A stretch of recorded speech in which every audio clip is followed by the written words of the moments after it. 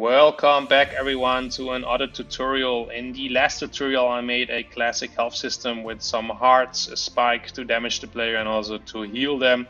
Today I want to upgrade my damage effect a little bit, as the last time it would only trigger my health system, and this time the spikes will bounce back the player.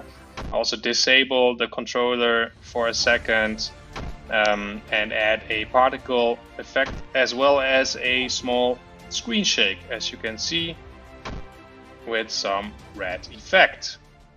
Great, so let's get right into it. I have this scene already set up from last time, in which I have my FSM set up to get damage from spikes and also get damage if I fall down on the kill floor. And I've got some hearts to heal the player. So let's get onto the spike, and we're going to add a new FSM. And we're going to start with the usual trigger action. And the trigger should be the trigger enter 2D, collision with the player, and then we add the finished transition, and then we're going to add a new state. And the first state I want to add is stop player script. Now this might be different for everyone else, but in this case I have a script for the player's movements. I don't use Playmaker for that. I've checked into several tutorials, but it's quite tricky, so it's better to use code for player movements, in my honest opinion, until I find a better way, and then I will let you know. So what I'm going to do here is set property. And one trick I've learned the last time I showed this a little bit in a stupid way, you can actually lock this Playmaker. Then I can go to the player and get the play controller script, drag it in here, and it won't move now to the FSM of the player. So this lock function is actually quite good. And I just want to go on the player controller and enable. And the moment I leave it like this, the script won't move anymore. So that's going to be my start. And of course, at the end, I want to set it back, turn it back on. So I can already copy this state, and I can just do start player script there, and then I'm just going to set value to the boolean to true. There we go. So once I get triggered, it will stop the player script.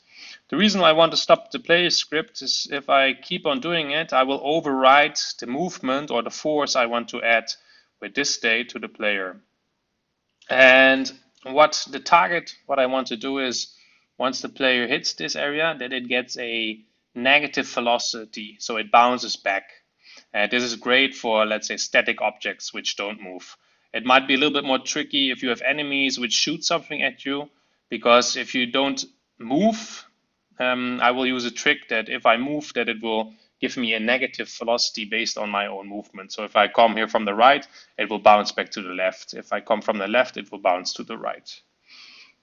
And I'm going to do this in the following way. First of all, I'm going to get velocity 2D. So physics 2D, get velocity 2D. And I'm going to specify a game object in which I'm going to drag the player. And I want to get the velocity 2D into a variable. So I'm going to make a new variable. I'm just going to press here on factor because it's going to be a factor 2. And I'm just going to say a new variable, and I'm going to call it get velocity.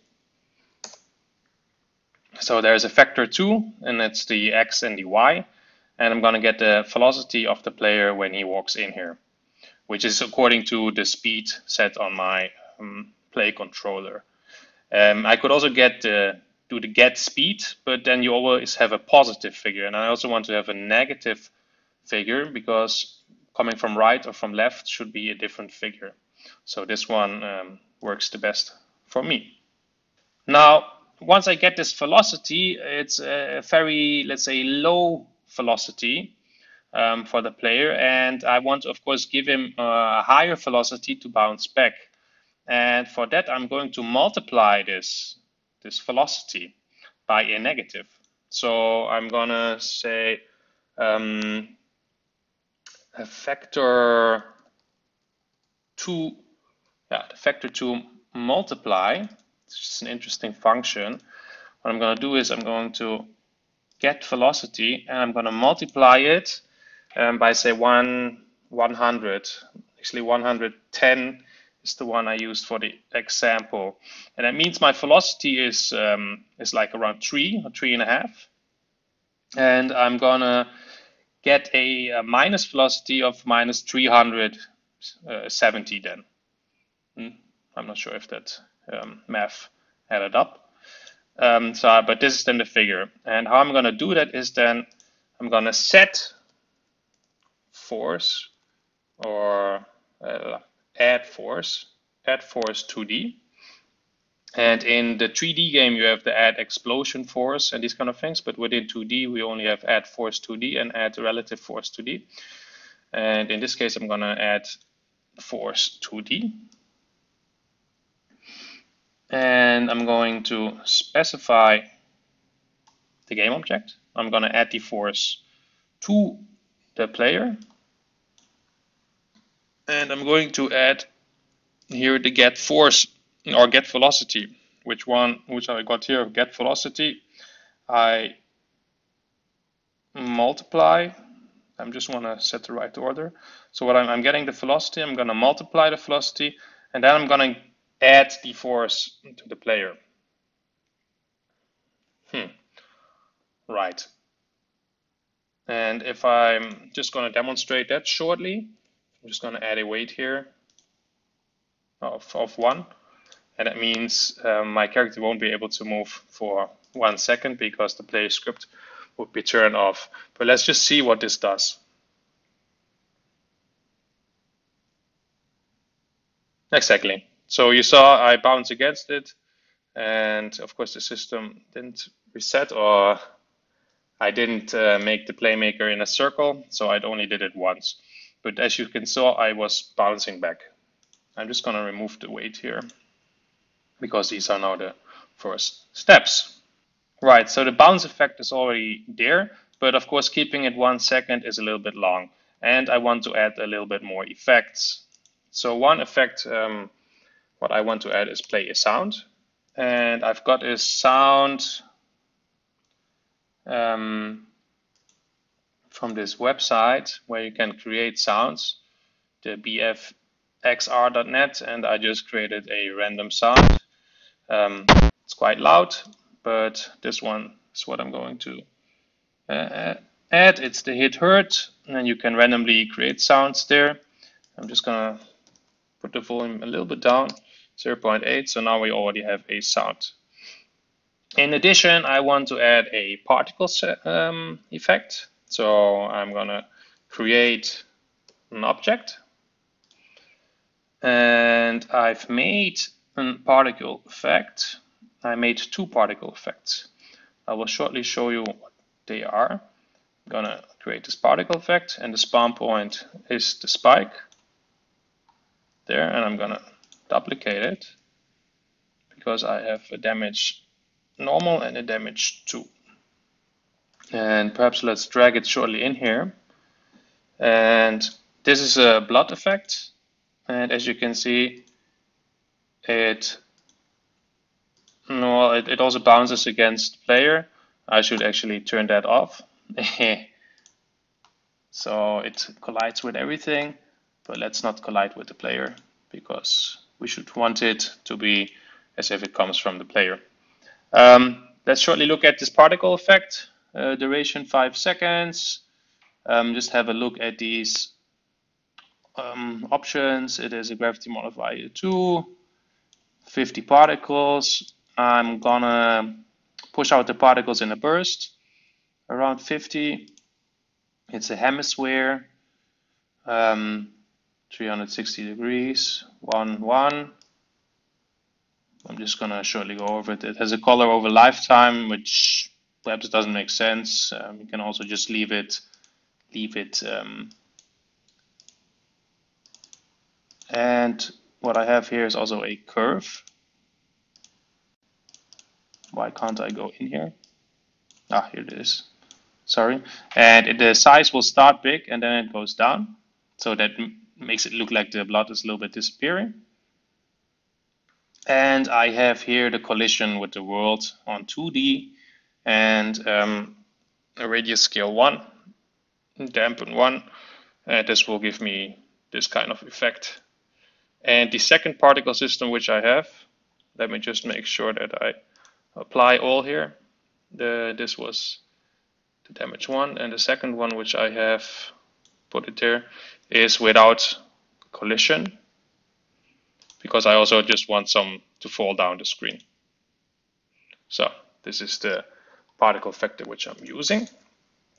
And let's go back to the spike. I'm just going to span those two effects. And one additional effect, it might be overkill, it's up to you if you want to add this. I also want to fade in the camera fade in. And here I'm going to set the timer of 0.2. I'm just going to make it red. So it's just going to, let's say, make the screen flash red quickly and then move on. And one additional one, which I used before in the Thunder tutorial, Thunder Lightning tutorials, Game Object Shake 2D. I also want to do this one. I know it's a lot of stuff I'm going to do here. And I'm going to specify the game object to the player camera. And I just want a small shake amount. I'm just going to shake amount 0.015, rotation amount 0.015. Leave all the other things unchecked. I don't want to do any special additional thing. And this will give me a great effect. And here, what I want to do here, because this has nothing to do with the health system, I want to have a similar cooldown as the health system. So I'm going to add here one more state, which is the wait state. And if correct, my health system has a cooldown of 1.8 seconds. So I'm going to make a wait here of 1.6 seconds, because there's also a 0.2 time delay in this one. Add the transition finished and complete the circle. This state we should give a name. Bounce, spawn effect. Of course, I could have made more states, but now I just put all these different actions in one state, but I could have separated them if I wanted to. But this I also want to demonstrate that you can actually put a lot of actions into one state. Now let's see if this actually works. This is the most important part. Well, that looks, as you can see, if I jump on it, I bounce in the direction where I'm coming from. So it's a little bit odd if I'm, let's say, landing on the other side, I would bounce back.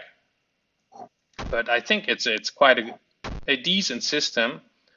The only thing, of course, if I have a dash, then that means I'm going much faster, and then also the bounce back is much bigger. But I think in general we can live with this effect. You can, of course, also, instead of using the trick of getting the velocity, you could just add a force and define the force by a certain number. The only thing you have to think of is that, yeah, if you want to bounce it to the left, you need a minus figure, and if you want it to the right, you need a plus figure. And I came around that by just taking the velocity of the player.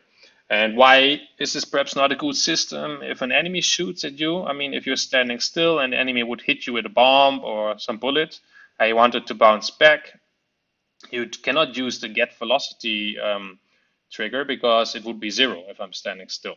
So perhaps there you need another function. So I will look into this and perhaps come with a good solution for you. So I hope you can have some fun with this one.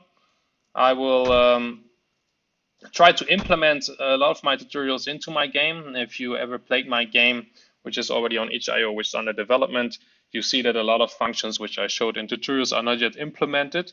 So I will probably make 1 or 2 videos having a game devlog as on how I'm implementing these different systems. And as I mentioned, of course, I might not make it all that bloody, but for your game, perhaps it's the best way to go around it, right?